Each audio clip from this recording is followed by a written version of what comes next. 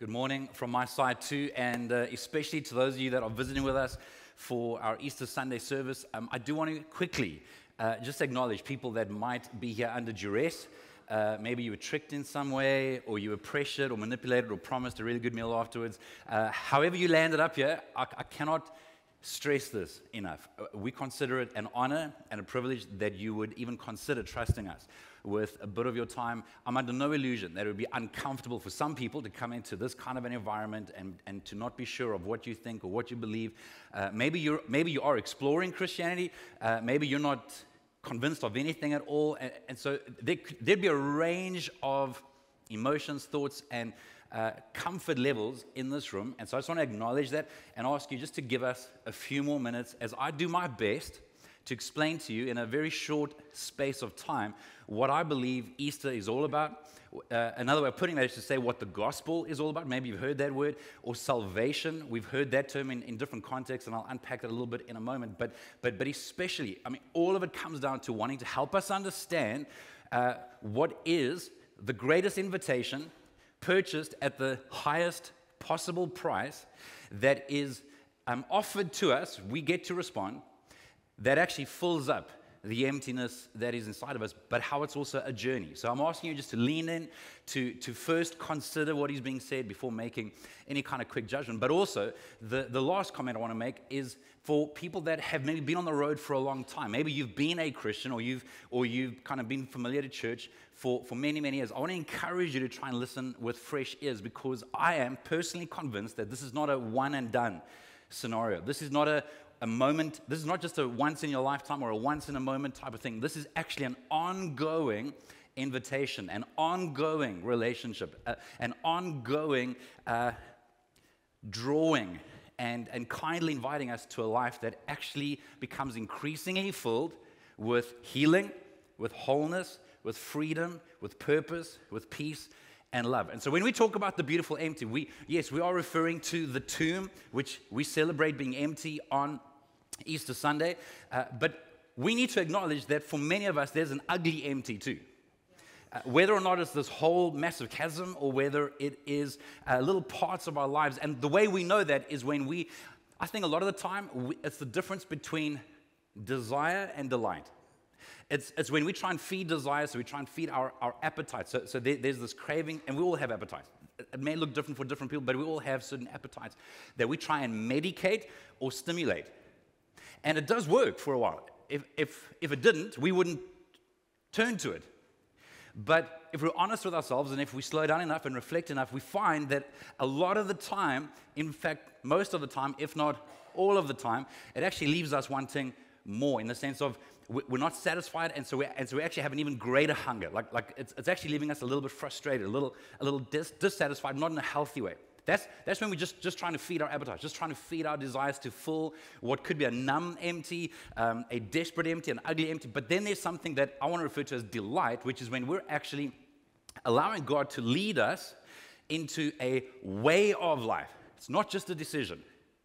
It's actually a following in a way of life that actually increasingly brings delight, which actually leaves us satisfied. It actually leaves us content. It actually leaves us increasingly filled. And that, I believe, is the difference between what us as Christians call the gospel and what really the rest of the world would maybe call religion or a philosophy of life.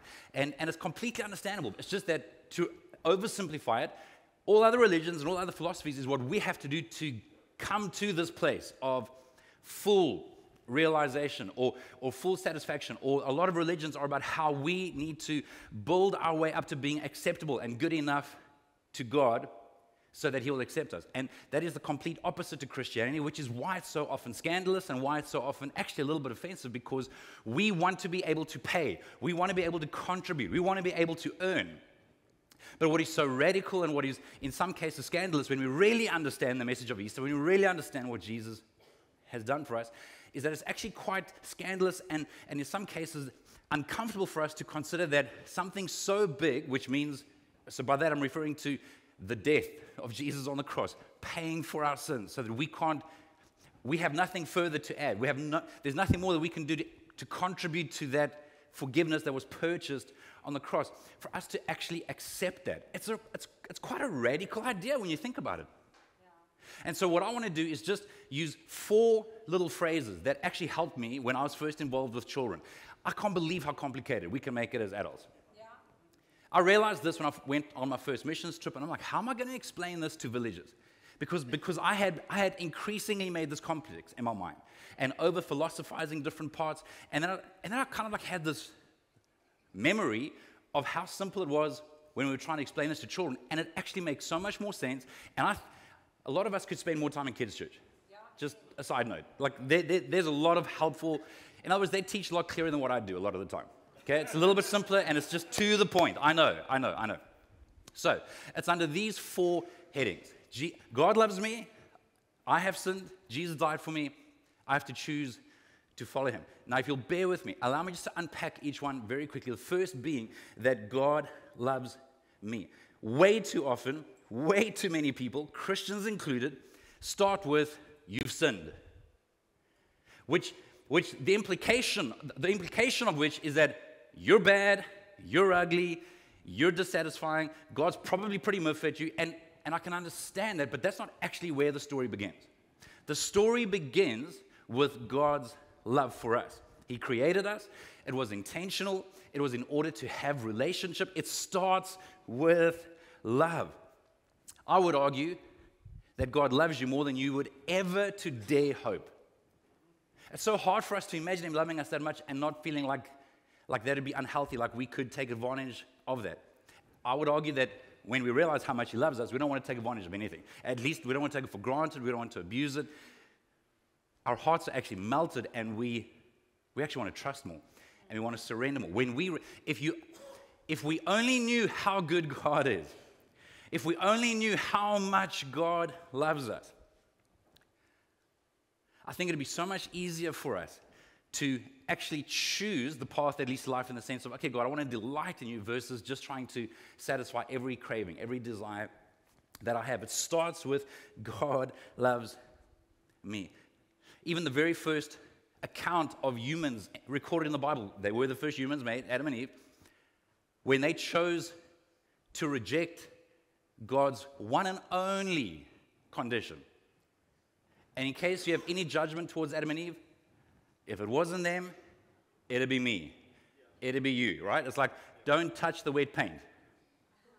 Like we just, like, what are you keeping from me, right? There's just something in us. When they did this, again, it can so easily be communicated as though they had to grovel and make their way back to God, and that the story is about people making their way back. The Bible's not about people making their way back to God. The whole meta-narrative of the Bible is about God trying to reach out to people. And so even at the very beginning, in the Garden of Eden, when Adam and Eve rejected God's beautiful plan, they didn't go looking for him. He went looking for them. He went looking, well, when I say looking, I mean I use that term in inverted commas because he knew where they were. Maybe you've realized that when God's looking for you, it's not because he doesn't know where you are. When he calls out to them, it's not because he doesn't know where they are. It wasn't for his benefit. It was for their benefit. Yeah.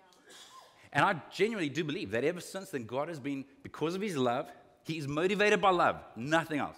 Because of his love for us, he's been calling out to people ever since, and it's more for our benefit than for his. When he says to Adam and Eve, where are you? I think that's a really, really helpful question for us to even reflect on. Where am I actually? Obviously, I'm not talking literally. If you don't know where you are, you've got way bigger problems. Okay? But where are you in your life? Where are you in relation to God's love and God's invitation? And I don't mean this facetiously when I ask you, if it's not trying to follow him and respond to him, my question, and you might not be able to answer this right now, you may only be able to answer this in 10 or 20 or 30 years, but I'm hoping that at some point it'll come back to you, is how's it working out for you? And I promise you I don't mean that with any bite. I mean, somewhere along the line, when we're trying to do our own thing, I think to have integrity, from time to time, we need to step back and say, is that actually working out? Like, am I actually becoming a person of increasing peace, of increasing love, of increasing joy? Am I more generous? Am I able to hold on to things more loosely? Am I harder to offend? Am I just a more kind person? Am I maturing? Am I becoming a better, more whole version of myself? Forget about anyone else, just looking at you. Somewhere along the line, we need to ask ourselves and reflect honestly on whether or not the path you've chosen is working out for you. And by the way, I would include anybody that considers themselves a Christian. Now, in case that scares you, the reason I'm saying that is because I can have made a decision to follow Jesus. I can have made a decision to accept his forgiveness, but then for all intents and purposes, for the most part, just live my own life.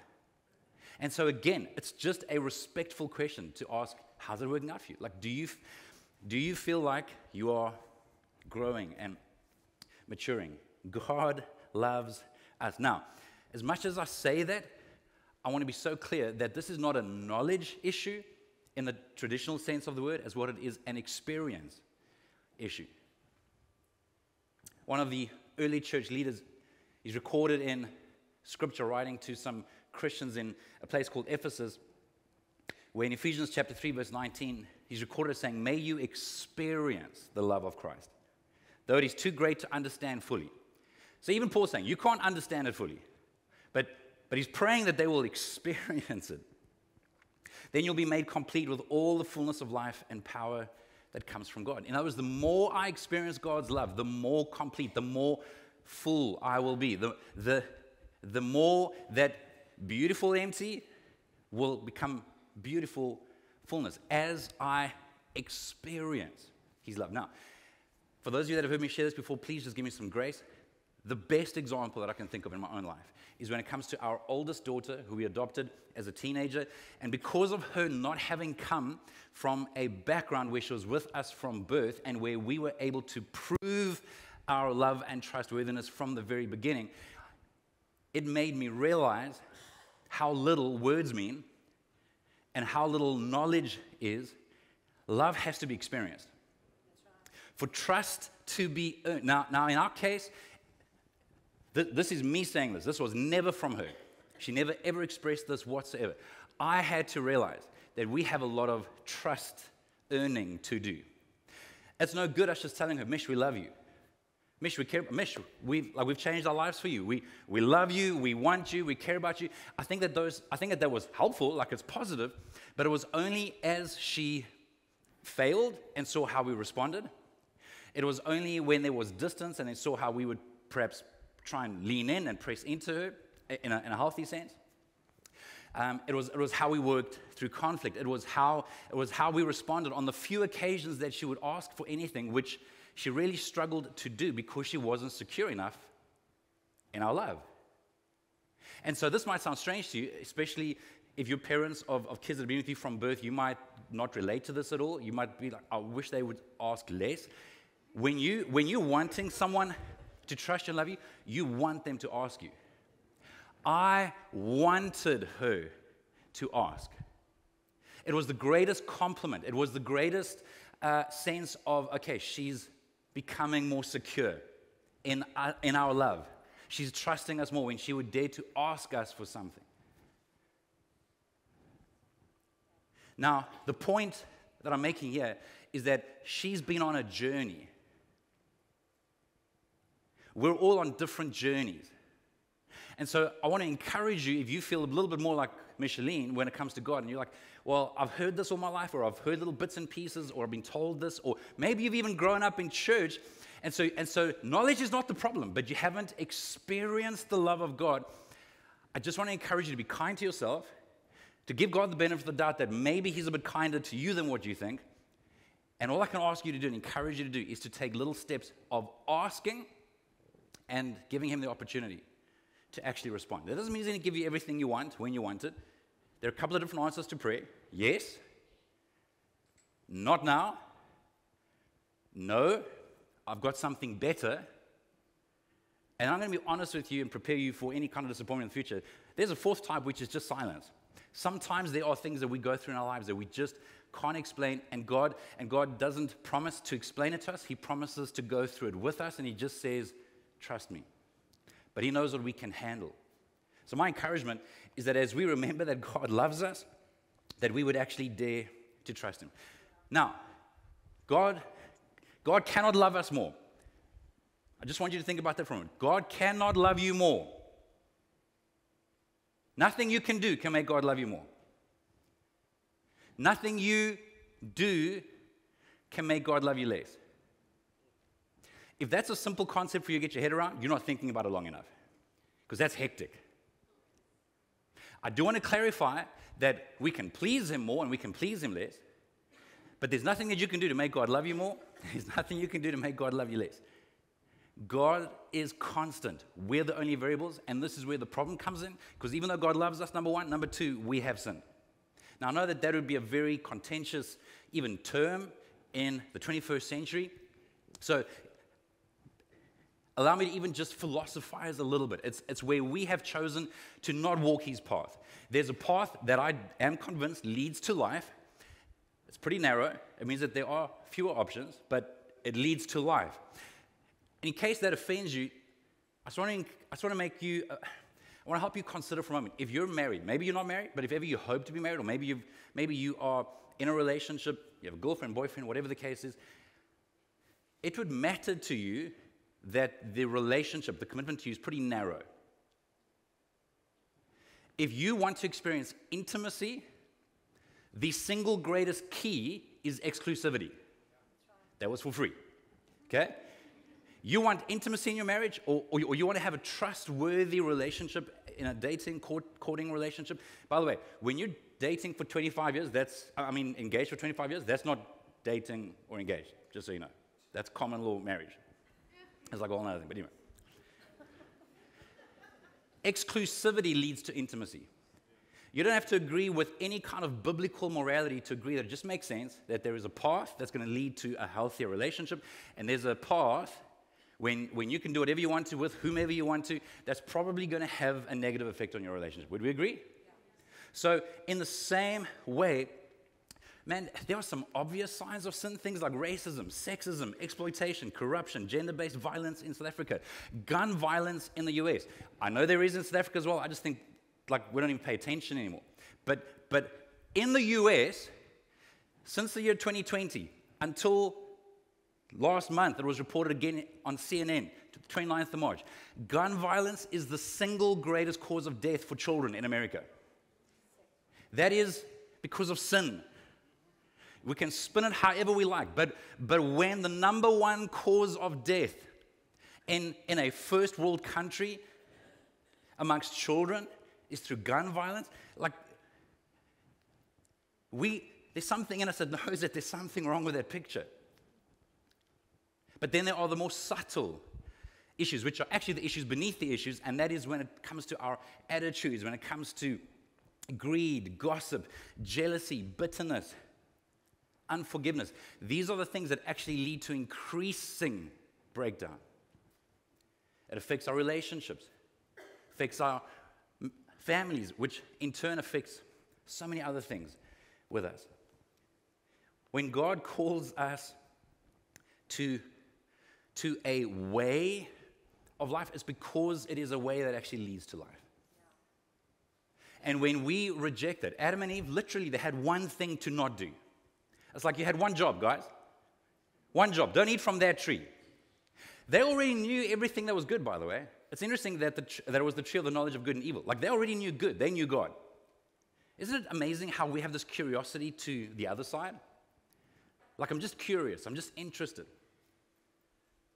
And that's our human nature. That is understandable, but that leads to separation from God. We have sinned. And by the way, I think that the real issue, the sin beneath the sin, if you will, it wasn't about eating a piece of fruit, guys. Just so you know. It is about actually trusting God's way.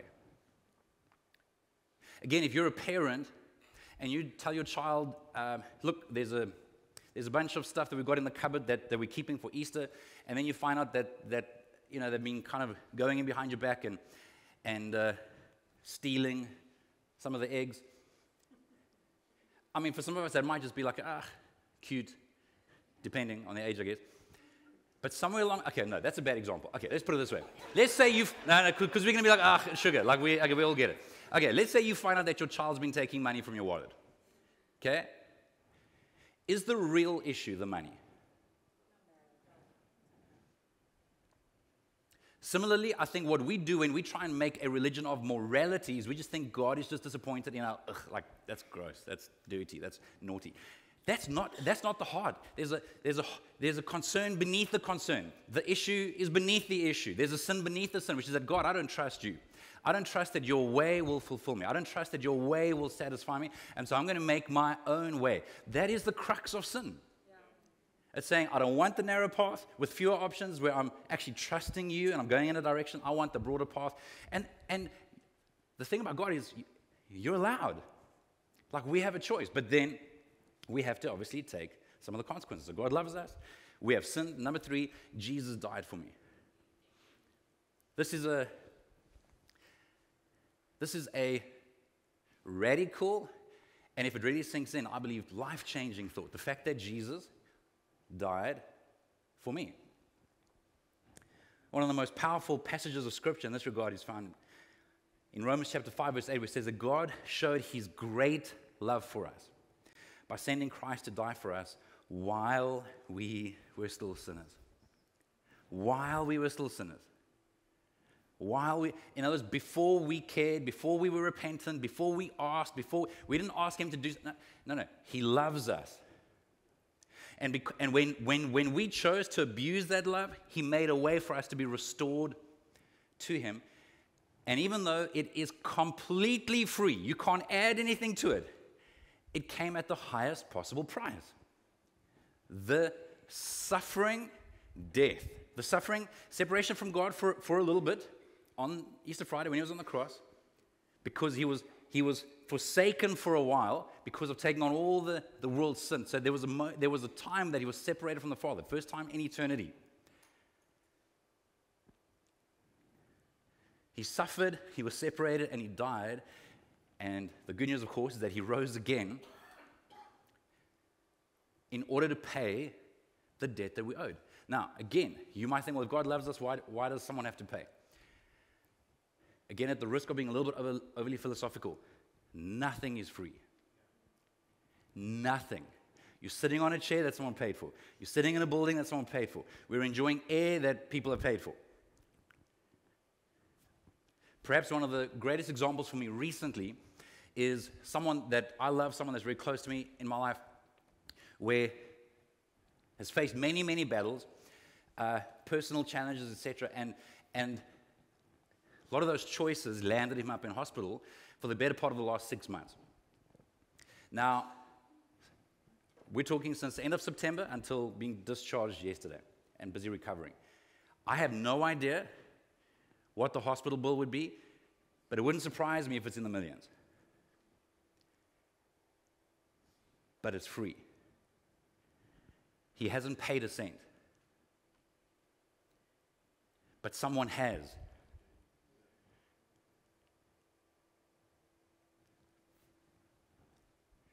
For us to realize and appreciate that even when we want stuff for free or we want to win something, yes, I'm receiving it for free, but it's costing someone. If you manage to somehow jimmy the bank and the bank's got enough money, I say, well, you may be getting it for free, but someone's paying. Nothing is free. Now, if you allow your mind to go, you might get frustrated and irritated that people receive things for free, and what if they take advantage of it and take it for granted? And that's why we're not God, because we couldn't handle the idea of us paying so much, of us paying such a high price and someone not appreciating it. And so that's why we naturally want to use guilt to motivate someone to then change their lives because there's been such a high price. But even then, that's not God's heart. It's not about guilt, it's about gratitude. For me to realize, okay, hold on, I have pretty much my entire life lived off of other people. You can try and manage that guilt and tension, and maybe people use it to manipulate you, or you can say, okay, hold on. I have a lot to be grateful for. God, help me to respond with a simple step. with whatever I can. When we realize how outrageous the gift is, it shouldn't feed guilt in us. It should actually feed gratitude in us. Which then brings us to the fourth and final idea, which is that I have to choose to follow him. God loves me. I've sinned, which means that I've pursued my path, pushed him away. Jesus died for me to make a way for me to be reconciled. But then I'm left with a choice where I have to actually choose to follow him. Jesus said the following in Matthew 16, verse 24. Jesus said to his disciples, if any of you wants to be my follower, you must give up your own way, take up your cross, and follow me. We actually have to give up our own way, because there is a way of life. There are a lot of ways of life that leads to death, and then there's a way of life that actually leads to life. And it's a choice that we have. We cannot earn anything. We can't deserve anything. No, we can only respond. We can only respond to the kindness and the grace and the love of God. In fact, sometimes I try and make it as simple as two ideas. We have to accept forgiveness and we have to choose to follow. Yeah. You can't do the one without the other. You can't follow him in the hope that that's going to lead to salvation. No. We have to accept this free, gracious gift of forgiveness, and we realize that only God can give me the power to actually follow him. But at the same time, we can't think, well, okay, thanks, Jesus. Peace out. Like, great, yay. And then I just keep living my own life. Well, then I've got to question whether or not I've actually accepted. I think that when I accept this gracious gift of forgiveness, it starts to do something in me. And the more I respond to it, the more it does something in me. But it is a journey. I'm going to warn you. Just like I said with our daughter, it has been an ongoing journey. She's 28. It's still a journey. It's okay for it to be a journey. But I want to encourage you that we have a choice to make. I'll say what I said at the very beginning. Salvation is a once-off experience, but it's also an ongoing experience. The reason I say that is because even that term salvation is used in the Bible interchangeably. So in our English translations of the Greek New Testament, we use different words for the same original word depending on the context. So the word salvation can mean, yes, you're being delivered. Spiritually, you are set free, you're a new creation. You now actually have the power to please God. But it can also refer to healing. Salvation can also refer to being healed. Your soul is being healed. Your identity is being restored. Which, by the way, next week we're starting a series on identity, because I don't think that we should focus on issues as much as identity. Our identity influences our issues. And when we realize who we are in God, whole nother story. Let's come back next week. So salvation refers to healing, to deliverance, to being made whole. It refers to freedom. And just like this idea of the tombstone has been moved, we still have a choice whether or not we're actually going to walk through. We've been set free. I have a choice whether or not I'm going to walk in that freedom. God loves me. I have sinned. Jesus died for me. I have to choose to live for him. It is a choice. And I want to conclude by reminding us that if we recognize how good God is, how kind God is, the price that he's paid for us, I think that it will stir up, it'll stimulate a response in us. I want to conclude with showing you a quick little clip. If you've watched this movie before, then you will remember. The team doesn't have to come up just yet, guys. You fine? So sorry, guys. We're nearly done. If you've watched the movie Saving Private Ryan, you'll remember that Matt Damon's character is one of 4 sons. 3 of them have been killed in the war already. The military becomes aware of this, and then they send a platoon out at the cost of their lives to go and find him and bring him back home. They're saying, like, this family's lost too much already. Like, we can't risk them losing another son. So Tom Hanks plays the character, the captain who leads this platoon, and in the end, most of the guys lose their lives, and so does Tom Hanks at the very end, just before Matt Damon's character is, sorry if that's a spoiler alert, but that's from like 20 years ago. If you haven't watched it yet, That's on you. And so I just want you to pay attention to the very closing scene of this movie.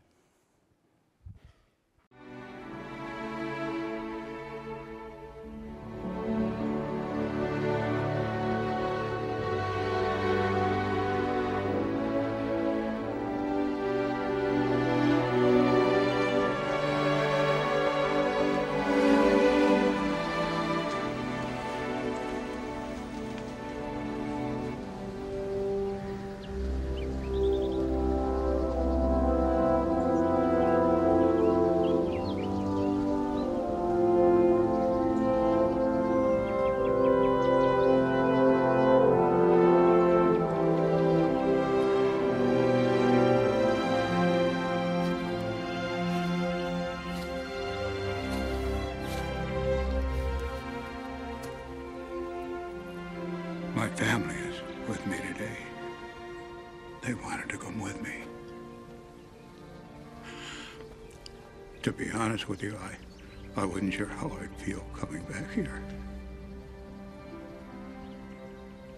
Every day, I think about what you said to me that day on the bridge. I've tried to live my life the best I could. I hope that was enough. I hope that at least in your eyes, I've earned what all of you have done for me.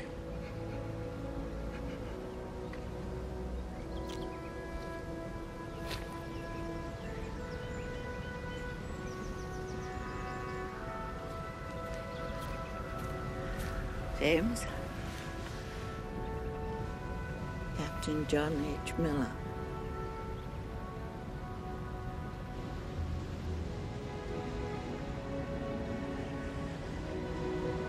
Tell me I have led a good life.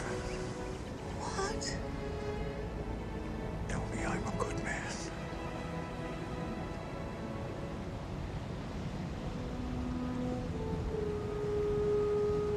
You are.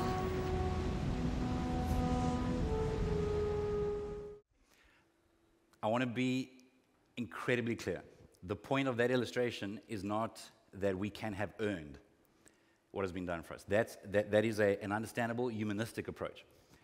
The only point I want to make is that when you realize the cost involved in someone, or in this case, a platoon of people, earning your freedom, so when you know that your life was literally spared and you've gotten to live an entire life because of men being willing to lay their lives down, that generates a response in you, hopefully. Now, by the way, it could generate survivor's guilt, and that has been the case for a lot of people. A lot of people have been deeply affected by survivor's guilt. But then there are others that I think are moved with gratitude. The one can harden our hearts, the other one can soften our hearts. And all that I'm encouraging you to do is to allow the kindness of God, the gift of God, the price that Jesus paid, to soften our hearts and to generate a response of gratitude which says, God, I'm going to follow you. One step at a time, one day at a time, I'm going to do the next right thing that I know to do. That's what it means to begin and to continue a relationship. That's why this could be day one for some people, and then for others, this could be year 20, year 30, year 40. It is an ongoing, I want to love you, God. I want to allow you to love me. I want to do the next right thing that I know to do. That is what the gospel is. That is what Easter represents. We are reminded that God loves us, we've sinned, He's died for us, and we get to make a choice. So I want to invite you just to stand with me for a moment. And as I close in prayer, I'm going to invite you just to close your eyes for a few moments. And if you'll allow me just to kind of facilitate about 20 or 30 seconds of silence, I just want you to reflect on this question of where are you? It's the question that God asked the first woman and man after they had rejected His way. Where are you? The question wasn't for information. It was actually, I believe, an invitation for them to respond back saying, I'm here. I've messed up. I need help. I do want to have that relationship with you restored. So just for a few more seconds, can you just reflect on that question, regardless of how long you've been in a relationship with God or whether you're even still investigating a relationship? Where are you?